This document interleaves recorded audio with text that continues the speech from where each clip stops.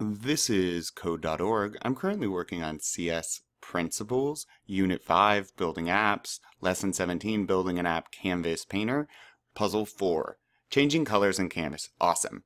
We would like to make our dots transparent, okay, so that we can see when they are drawn on the top of each other. That would make sense. To set the color and transparency of shapes you draw on your canvas, you need to change both the stroke or the outline color and the fill color. Yep, the outline is stroke, right? That's what it's called. And fill color is the color inside. The functions set stroke color and set fill color can be used to set those colors. Sure.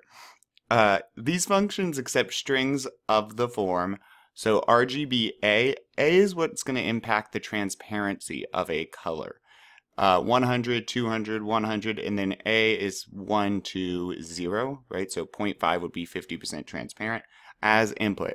The first three values in the string are RGB values, and the last value is transparency, as represented by a decimal number 0 to 1.0. Altogether, they look like this. Do this. Before the loop, add a set color command, okay, to set the stroke to fully transparent. Okay, so that means we're setting the outline of a circle to completely transparent. So we want to set stroke color command, and we want to do like they have up here. So I'm just going to type in RGBA and then parenthesis 0, 0, 0, the colors won't matter because we're going to put 0, which makes it completely see-through. So that will make our stroke completely see-through. Now let's do a set fill color. Add a set fill color command to set your dots to fully black and mostly transparent. Try a value of 0.2. Okay, let's do that then. RGB parenthesis. And then for black, we want 0 and 0 and 0 is going to be a black color. And then we want it almost completely transparent. So 0.2 means there's only 20% of our color left, right? Or 80% see-through.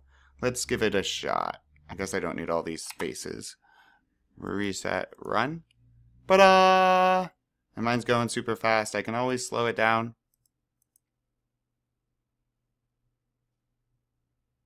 So this is just looping through, right? We start with I equal to 0. I must be always less than 200. I plus plus. We're adding 1 to I each time. It hits circle, and it says, okay, where am I going to draw this circle? This is my X value. The computer shoots out, I don't know, 155 randomly, and then 111. And so it plops down a circle with a 20 radius at that location. It then hits the bottom of this and says, oh, okay, well, I plus plus. So now I is 1. Okay. And it's going to draw another circle. It spits out another random X value, maybe 305, and maybe 217 for Y, 20 radius, draws it. So, ta-da! We get a fancy picture. Awesome. Let's keep going.